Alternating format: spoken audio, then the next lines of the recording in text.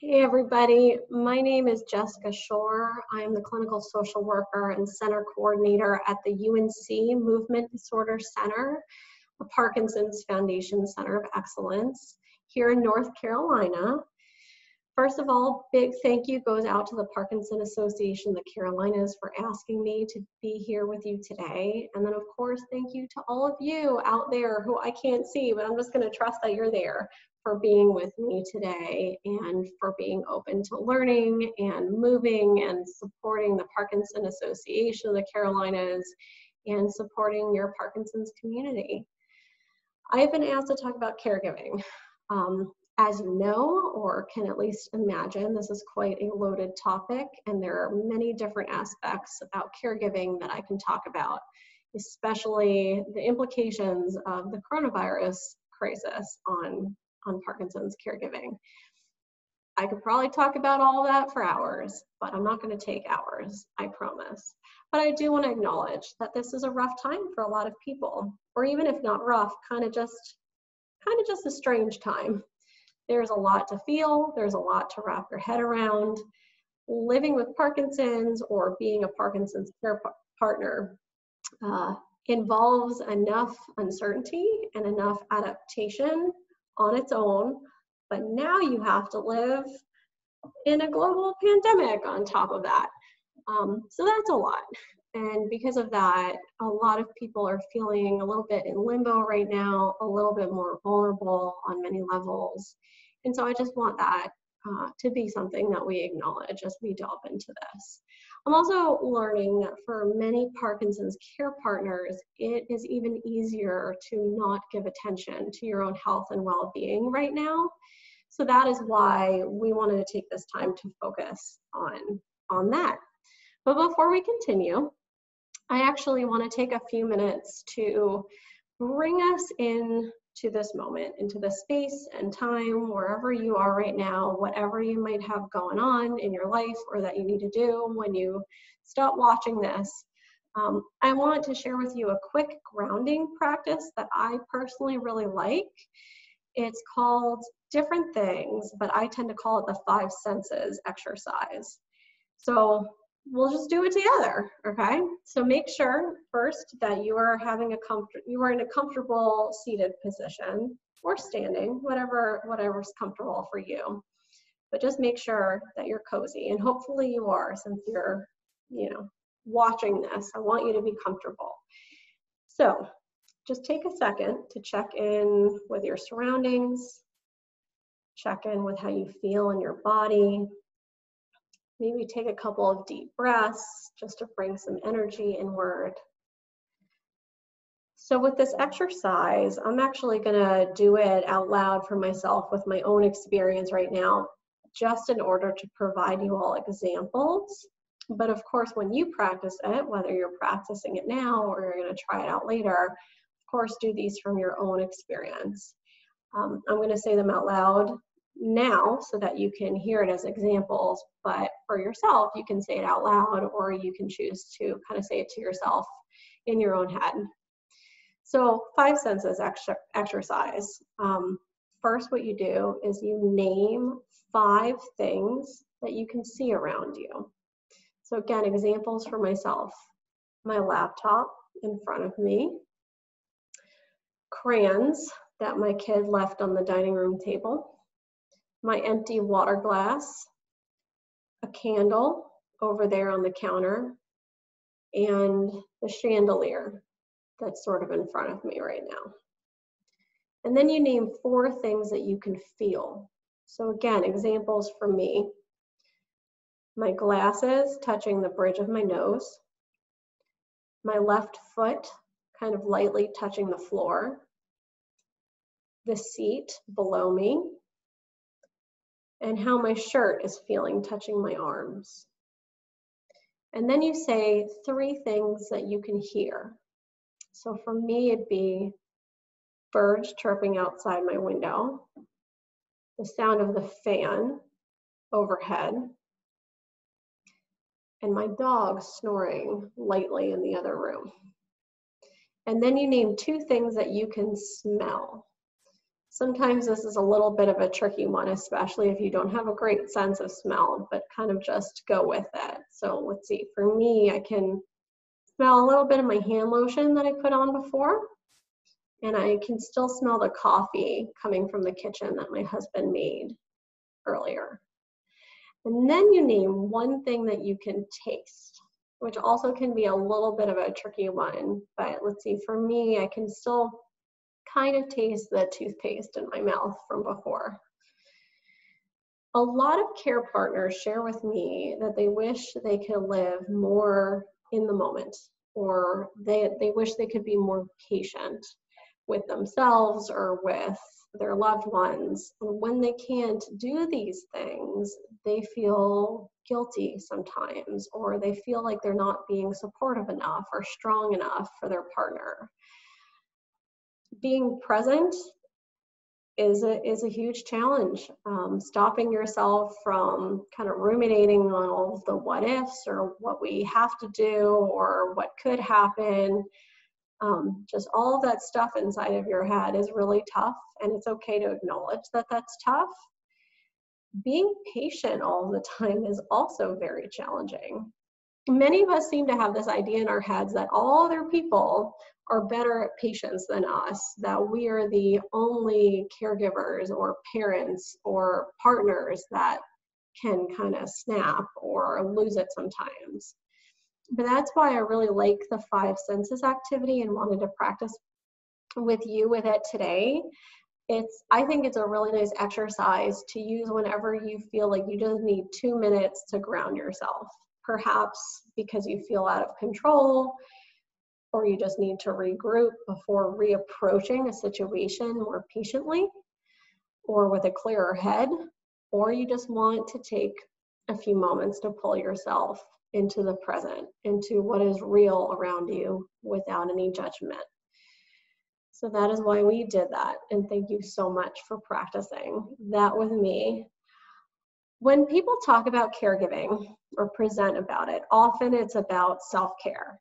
And understandably, it needs to be addressed in a personal way. The messages around taking time for yourself in order to avoid burnout are incredibly important. But I also find sometimes that the concept of self-care can be a little intangible. It also means different things for different people. So in planning for this today, I thought I would kind of specifically focus on one area of self-care, which is the idea of care partner strength. Because I feel that recognizing and supporting your own strengths is really a cornerstone to taking care of yourself, especially in these times. As you all know, out there living with it every day, generally Parkinson's care partners have a lot to cope with.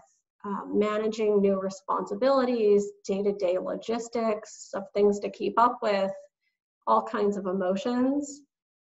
It can be really hard to make space for processing feelings or taking time for yourself if you're just doing what you need to do in order to get through the day.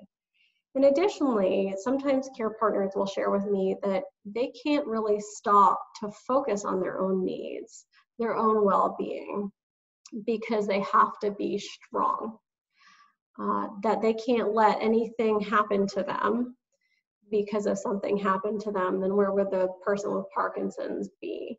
And that's kind of a fear that lives with a lot of them much of the time. And usually when they talk about that, they are talking about physically, physical strength, or what if something were to physically happen to them. But I think it also speaks to emotional well-being as well.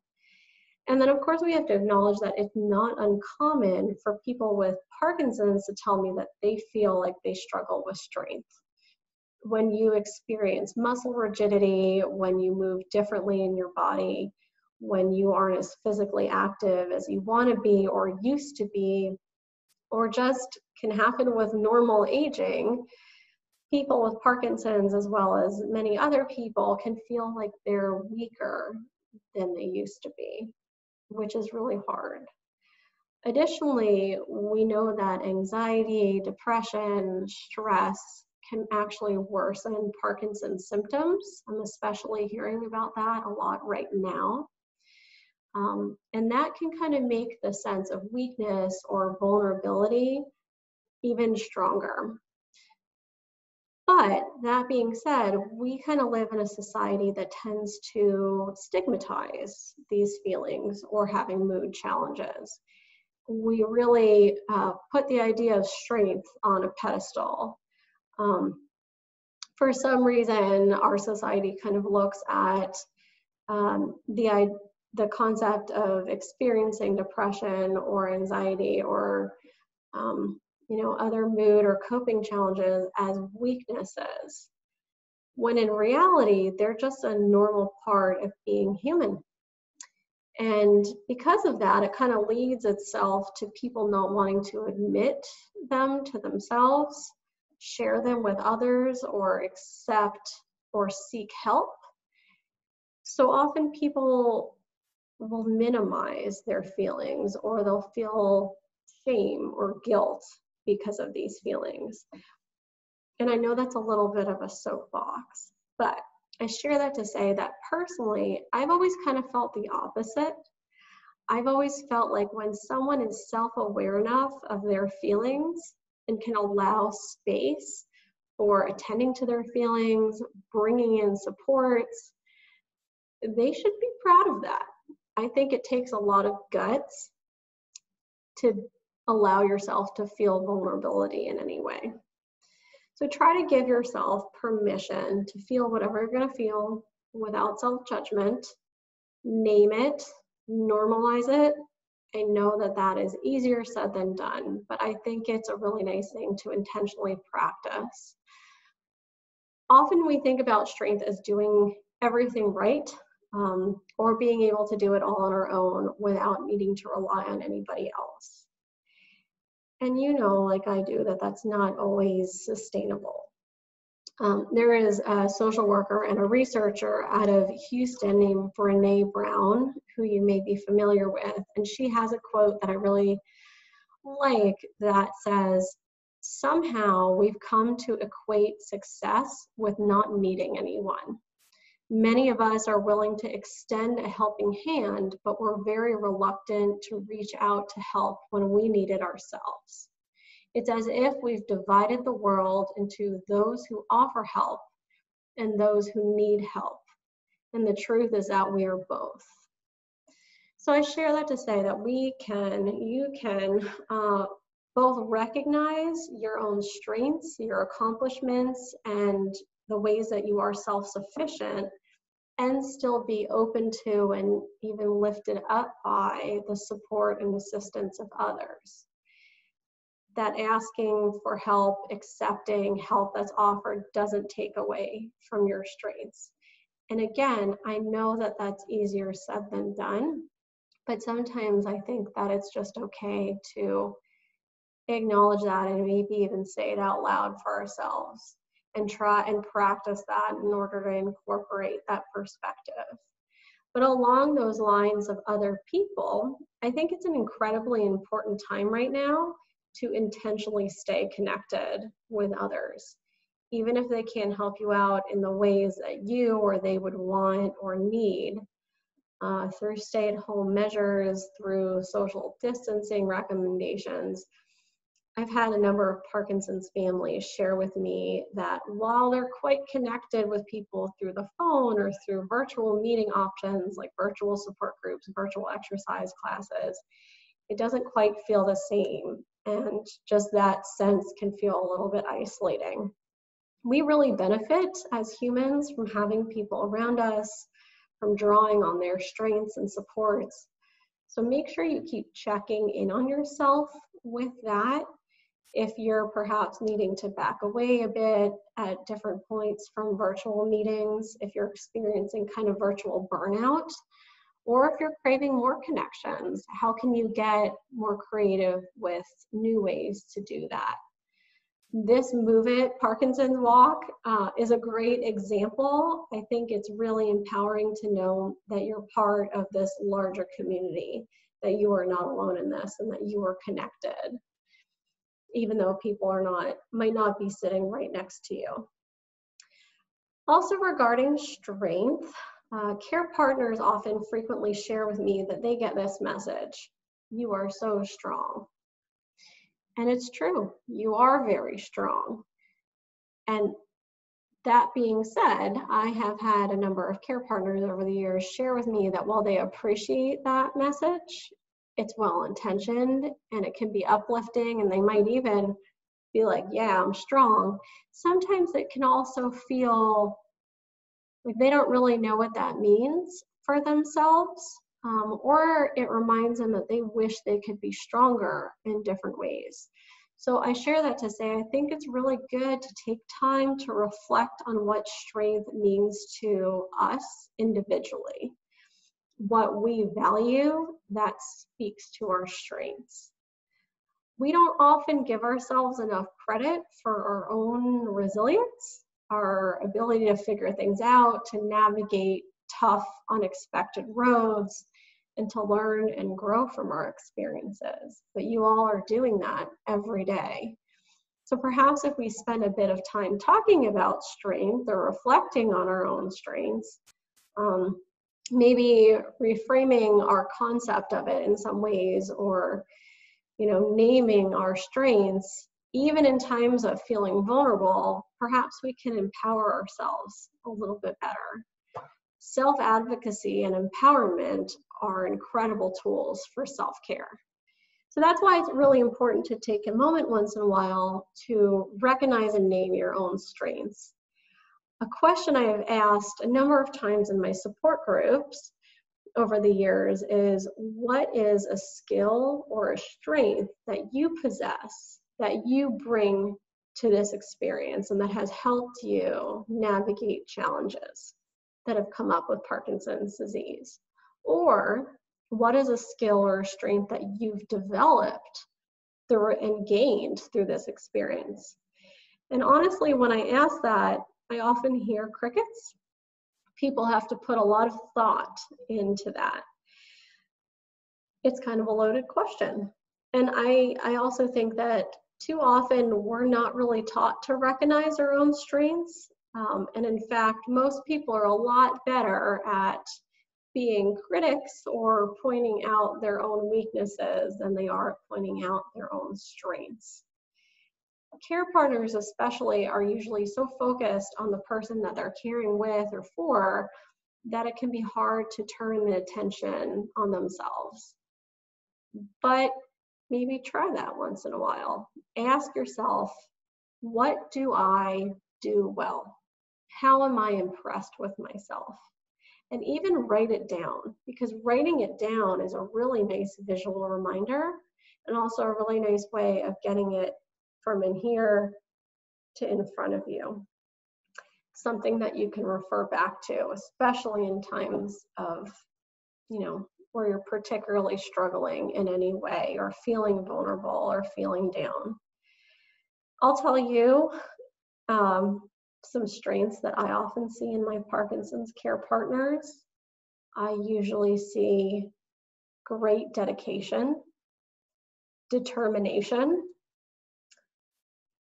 an impressive ability to organize and plan and stay on top of all the things, the ability to adapt to unexpected situations, taking on new roles, seeing the humor in a situation, becoming their own expert in Parkinson's disease. So maybe as I name those a little bit more specifically than just saying you are strong, do any of those resonate with you? And I hope that they do, for you to say, you know what, I am really good at that. You can also ask yourself, what have I learned from other times of challenge or uncertainty that I can draw on now or going forward? Because I think that when you're conscious of your strengths and what you bring to the table, you can harness them and you can apply them when you're approaching new situations. Hopefully it can also show you some opportunities for certain areas that you'd like to work on or goals that you have for yourself. Perhaps it's practicing more self-kindness, trying to move more, literally exercising more. If you feel as a care partner like so much of your time is spent on getting the person with Parkinson's to move and to exercise, sometimes care partners can forget about doing that themselves. Getting enough sleep at night, is that something that you're really good at, or is that something where you're like, yeah, I could work on that a little bit right now? Spending more time on gratitude, that comes up a lot from my families that I work with as well. It's possible for all of us to grow in how we approach life's experiences and challenges, but I think we first need to take time to reflect on that, our strengths and our goals, in order to take those steps. You can also write down what inspires you, what gives you strength and hope that you can draw on. Being open to reflecting on your experiences, adapting to challenges as they arise, again, feeling whatever you're going to feel and allowing that to be okay, caring for yourself while caring for someone else, whatever that means for you. All of that shows incredible bravery and tenacity and resilience. So keep reminding yourself of that, or ask someone else to remind you of that. Keep checking in with yourself, asking, how am I doing? How am I feeling? What is something I want to work on? What is something that I do really well or that I'm proud of? There is obviously way more that I can talk about related to Parkinson's caregiving, or even self-care or strengths finding. But I think you have stared at a screen and heard my voice for long enough. But before I wrap up, I just want to say, or at least point out, by being here today, by showing up, you are being strong. By showing up for your loved ones or your partner with Parkinson's, you are being strong. And by showing up for yourself, you're being strong. So, that being said, thank you again for spending this time with me today and for showing up for yourself, for the Parkinson Association of the Carolinas, and for people with Parkinson's disease. And I hope that you have a great rest of your MoveIt walk and that you keep staying safe. Thank you so much, everybody. Oh wait, before I forget, I had asked my 2-year-old son, who was currently napping, if he could draw you all a picture as inspiration for your walk. And that's what we came up with. Although in the course of it, he also asked me to draw a heart, a car, and a flower. So here's your strength for my toddler today. Okay, that's it. Take care, everybody. Thank you so much.